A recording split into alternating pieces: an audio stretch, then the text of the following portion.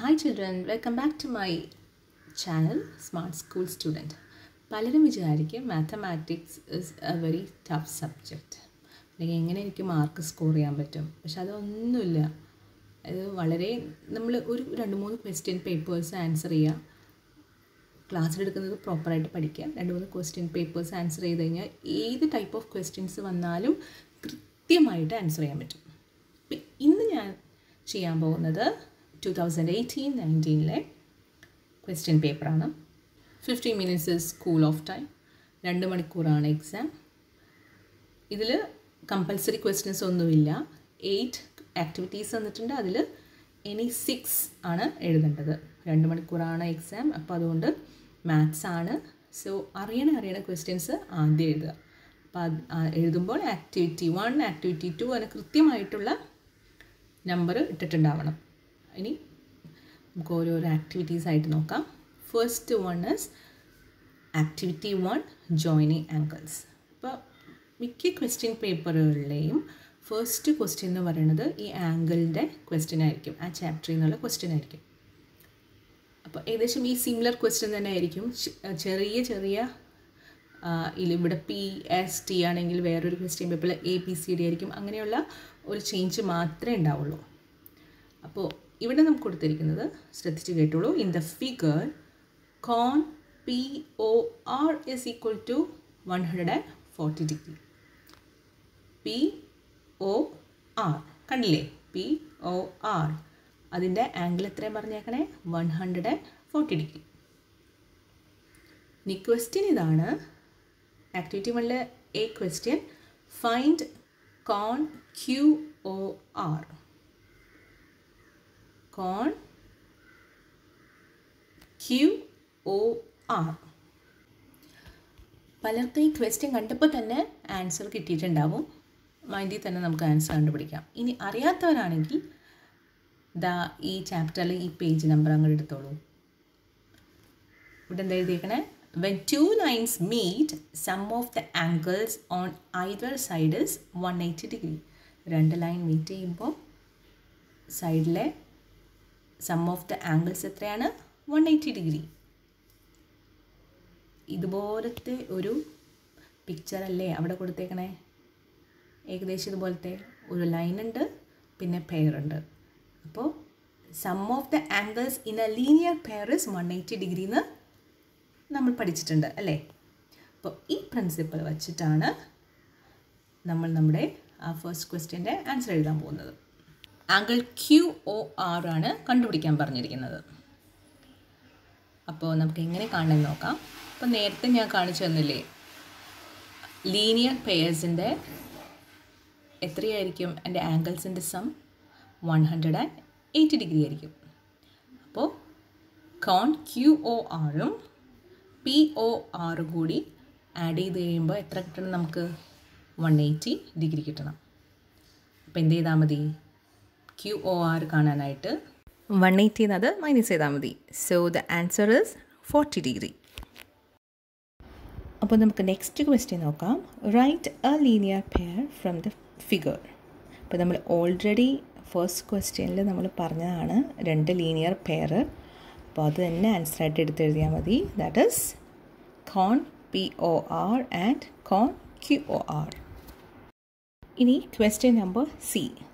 If cone ROT is equal to 90 degree, find cone TOS. ഇവർ പറഞ്ഞിരിക്കുന്നത് ROT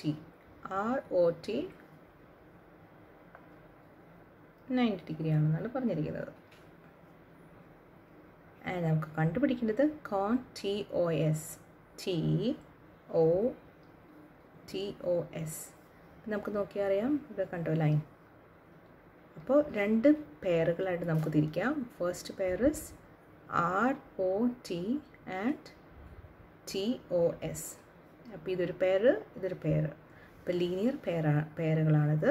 അപ്പോൾ linear പെയറാണെങ്കിൽ നമുക്കറിയാം ആ 2 പെയറിൻ്റെ ആംഗിൾസും കൂടി ആഡ് ചെയ്ത് കഴിയുമ്പോൾ വി വിൽ ഗെറ്റ് 180 ഡിഗ്രി അല്ലേ?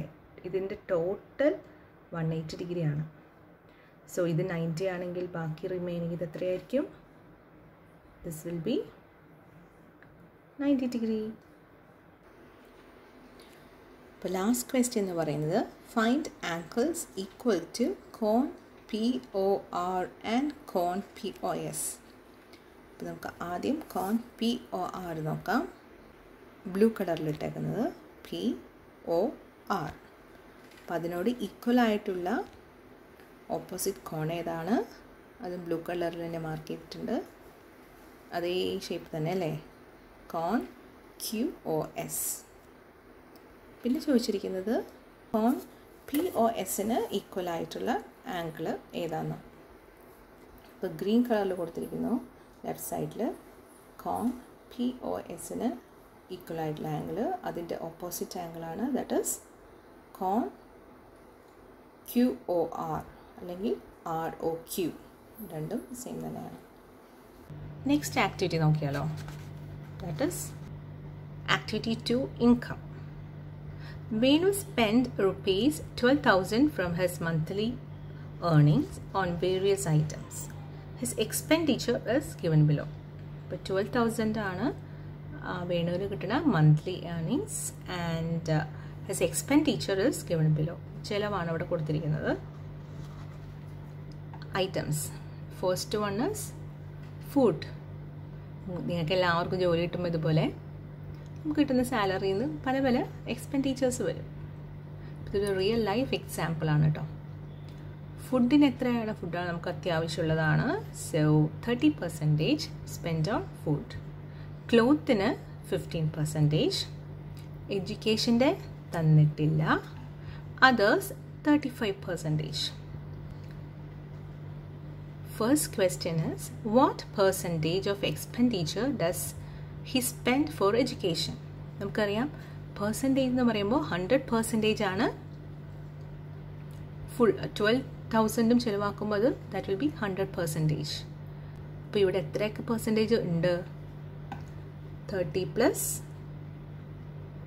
15 + 35. 30 + 30 60, 65 + 15 75 80. 80% ആണ് ബാക്കിയുള്ളതിൻ്റെയും ചിലവ്. So what will be the education cost? Education cost will be 100 - 80. That is 20 ആണ് എഡ്യൂക്കേഷന് വേണ്ടി ചിലവഴിച്ചത്. So the answer is 20%. Now the next question is, find the amount he spent for each item. ഓരോ ഐറ്റത്തിനും വേണ്ടി spend ചെയ്ത amount percentage തന്നിട്ടുണ്ട് ഓരോന്നിൻ്റെയും. So very easy അല്ലേ നമുക്ക് കണ്ടുപിടിക്കാനായിട്ട്. അപ്പോൾ നമുക്ക് ഓരോന്നും നോക്കാം. First one is food. എങ്ങനെയാണ് പെർസെൻറ്റേജ് കണ്ടുപിടിക്കേണ്ടത്? എത്രയാണ് earnings? 12,000. 12,000 into 30 divide by 100. Percentage ആകുമ്പോൾ ഇങ്ങനെയാണ് കണ്ടുപിടിക്കേണ്ടത്. So that will be equal to 3,600. അതാണ് റുപ്പീസാണ് he's spending. Next one is cloth. ഇതുപോലെ തന്നെ നമുക്ക് ക്ലോത്തും ചെയ്യാം. ക്ലോത്ത് ചെയ്യണത് എങ്ങനെയാണ്? ഈക്വൽ ടു പറഞ്ഞേ 12,000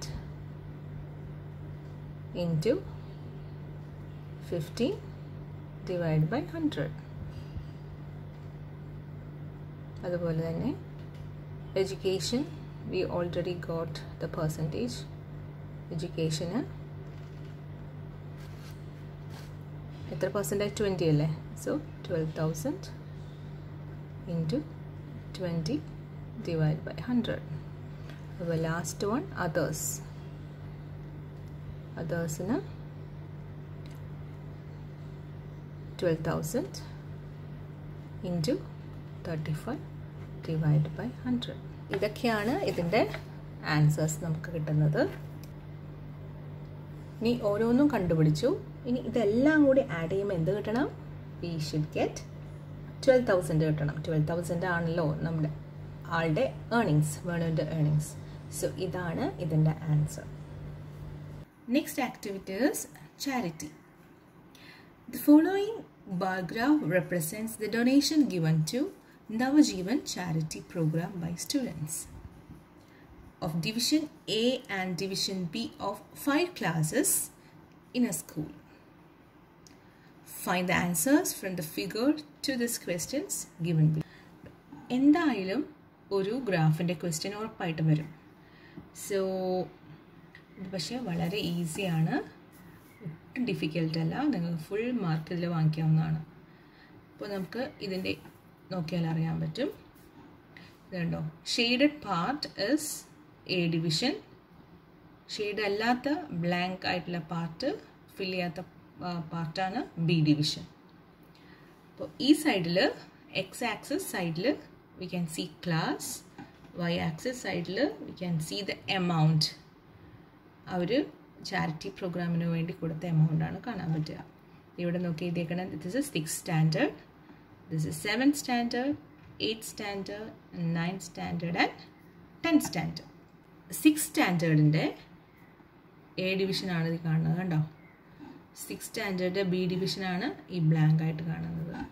ഇത് 7th സ്റ്റാൻഡേർഡിൻ്റെ A division, 7th സ്റ്റാൻഡേർഡിൻ്റെ B division, അങ്ങനെയാണ്. മനസ്സിലായെന്ന് കരുതുന്നു. So the first question is, what is the total amount given by class 6? Class 6 കൊടുത്ത ടോട്ടൽ എമൗണ്ട് എത്രയാണെന്നാണ് ക്വസ്റ്റ്യൻ. വളരെ സിമ്പിളാണ് കണ്ടുപിടിക്കാനായിട്ട്. ക്ലാസ് 6 എടുക്കുക, ഇതല്ലേ ക്ലാസ് 6. ക്ലാസ് 6 എടുക്കുക. ക്ലാസ് 6ൻ്റെ എ ഡിവിഷൻ എത്രയാണ് എമൗണ്ട്? എ ഡിവിഷൻ്റെ ഇതാ ഇവിടേക്ക് ജോയിൻ ചെയ്തേക്കണം. കണ്ടോ. സോ 1200 ആണ് എ ഡിവിഷൻ കൊടുത്ത പൈസ. ഇനി 6th സ്റ്റാൻഡേർഡിൻ്റെ ബി ഡിവിഷൻ കൊടുത്ത എമൗണ്ട് എത്ര? അതേ നേരെ മുകളിലേക്ക് നോക്കിയാൽ എത്രയാണ് മാർക്ക് ചെയ്തേക്കുന്നത്? 1800. 1800 ആണ് ബി ഡിവിഷൻ കൊടുത്ത എമൗണ്ട്. സോ ദ ആൻസർ എത്രയാണ്? Total amount 1800 plus 1200. അപ്പോൾ അവർ കൊടുത്ത ടോട്ടൽ എമൗണ്ട് എന്ന് പറയുന്നത് 3000 ആണ്. മനസ്സിലായില്ലേ? Next question is, how much more amount did the students of class 9 give for charity than class 8? Class 8-നേക്കാളും കൂടുതൽ എത്ര പൈസ ക്ലാസ് 9 കൊടുക്കുന്നുള്ളതാണ്. അപ്പോൾ അതായത് നമ്മൾ ക്ലാസ് 9ൻ്റെയും ടോട്ടൽ എമൗണ്ട് കാണണം, ക്ലാസ് 8ൻ്റെയും ടോട്ടൽ എമൗണ്ട് കാണണം. അപ്പോൾ ക്ലാസ് 9 എവിടെ? ക്ലാസ് 9 ഇവിടെയാണ്. ക്ലാസ് 9ൻ്റെ നമുക്ക് എ ഡിവിഷൻകാർ കൊടുത്ത എമൗണ്ട് എന്ന് പറയുന്നത് ഈ 1600ൻ്റെയും 1800ൻ്റെ ഇടയിലാണ്. So that is 1700. ഇനി ബി ഡിവിഷൻകാരോ? 9th ബി ഡിവിഷൻകാർ കൊടുത്തത് നമുക്ക് ലൈൻ നോക്കൂ, 1000 ആണ്. അപ്പോൾ അവർ കൊടുത്ത ടോട്ടൽ എമൗണ്ട് എത്രയാണ്? 1700 പ്ലസ് 1000, അതായത് 2700. അതേപോലെ തന്നെ അത് നമുക്കിവിടെ മാർക്ക് ചെയ്ത് വയ്ക്കാം. 2700 ആണ് 9th സ്റ്റാൻഡേർഡിൻ്റെ. ഇവരുടെയോ? ഇവരുടെ 3000. ഇനി പറഞ്ഞിരിക്കുന്നത് 8th സ്റ്റാൻഡേർഡ്. അപ്പോൾ 8th സ്റ്റാൻഡേർഡ് ഇതുപോലെ തന്നെ നോക്കാം. എ ഡിവിഷൻ കൊടുത്തേക്കുന്ന എമൗണ്ട് എന്ന് പറയുന്നത് 800 ആണ് അല്ലേ. B division കൊടുത്തതോ? ഇതാ മുകളിൽ നോക്കൂ, ലൈൻ 1600. 1600 ആണ്. അപ്പോൾ 1600 പ്ലസ് 800 എന്ന് പറഞ്ഞാൽ 2400 ആണ് ആര് കൊടുത്തത്? 8th സ്റ്റാൻഡേർഡ് കൊടുത്തത്. അപ്പോൾ 8th സ്റ്റാൻഡേർഡ് കൊടുത്തത് 2400, 9th സ്റ്റാൻഡേർഡ് കൊടുത്തത് 2700. സോ എത്രയാണ് കൂടുതൽ 9th സ്റ്റാൻഡേർഡ് കൊടുത്തത്? That is 2700 minus 2400. That is 300 rupees അല്ലേ. അതാണ് എൻ്റെ answer. Next question, which classes gave the same amount of donation? Find the amount. ഏതൊക്കെ ക്ലാസ്സുകളാണ് സെയിം എമൗണ്ട് ഡൊണേഷൻ കൊടുത്തതെന്ന്. അപ്പോൾ ഇനി നമുക്ക് 2 ക്ലാസ്സും കൂടി കണ്ടുപിടിക്കാനുണ്ടല്ലേ. ആ 2 ക്ലാസ്സും കൂടി കണ്ടുപിടിക്കാം. 7th സ്റ്റാൻഡേർഡിൻ്റെ കണ്ടുപിടിക്കാം. 7th standard A division they have given 1000. 400 rupees, and their B division is in between 1200 and 1400 ഇടയിലാണ് അവരുടെ amount, that is 1300. അപ്പോൾ അവരുടെ ടോട്ടൽ എമൗണ്ട് എത്രയാണ്? 2700. ഇതേപോലെ നമുക്ക് കണ്ടുപിടിക്കേണ്ടത് 10th ഡിവിഷൻ്റെയാണ്. 10th ഡിവിഷൻ്റെ ഇതാ എ ഡിവിഷൻകാർ കൊടുത്തത് 2000, ബി ഡിവിഷൻകാർ കൊടുത്തത്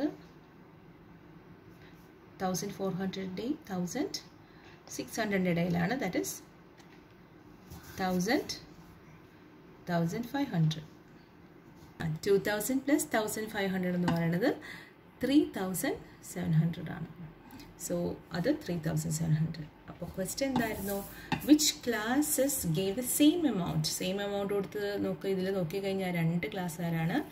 ഒരു class this is 9th class and this one is 7th class. അപ്പോൾ സെയിം എമൗണ്ട് കൊടുത്തത് 7th ക്ലാസ്സുകാരും 9th ക്ലാസ്സുകാരുമാണ് കേട്ടോ. സെയിം എമൗണ്ട് കൊടുത്തത്. എമൗണ്ട് എത്രയാണെന്നും കൂടി ക്വസ്റ്റ്യൻ ഉണ്ട്, 2700.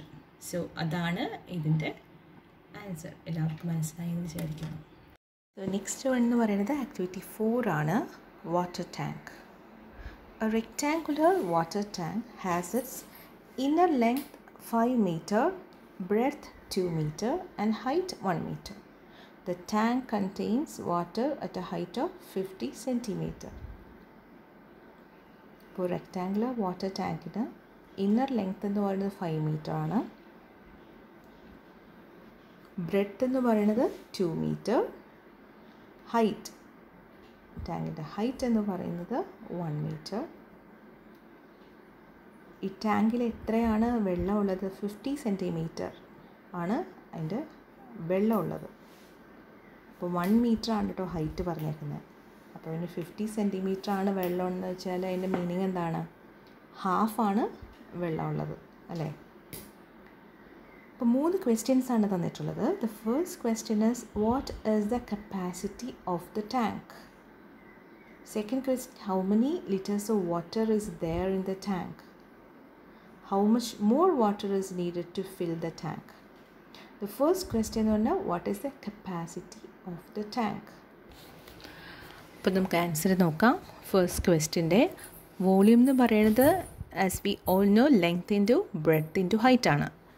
അപ്പോൾ ഇവിടെ ലെങ്ത് തന്നിരിക്കുന്നത് 5 meters എന്നും breadth 2 meters and height is 1 meter. So നമുക്ക് ആൻസർ കിട്ടുന്നത് 10 meter cube എന്നാണ്. 10 meter cube എന്ന് പറഞ്ഞു കഴിഞ്ഞാൽ 10,000 liters ആണ്. മനസ്സിലായെന്ന് കരുതുന്നു. Next question is how many litres of water is there in the tank? ഇതും ഇതുപോലെ തന്നെ വോളിയം തന്നെയാണ് കാണേണ്ടത്, പക്ഷേ there is A difference. 50 centimeters വെള്ളമുള്ളൂ എന്ന് പറഞ്ഞിട്ടുള്ളൂ. അപ്പോൾ 50 centimeters ആണ് ഹൈറ്റായിട്ട് യൂസ് ചെയ്യേണ്ടത്.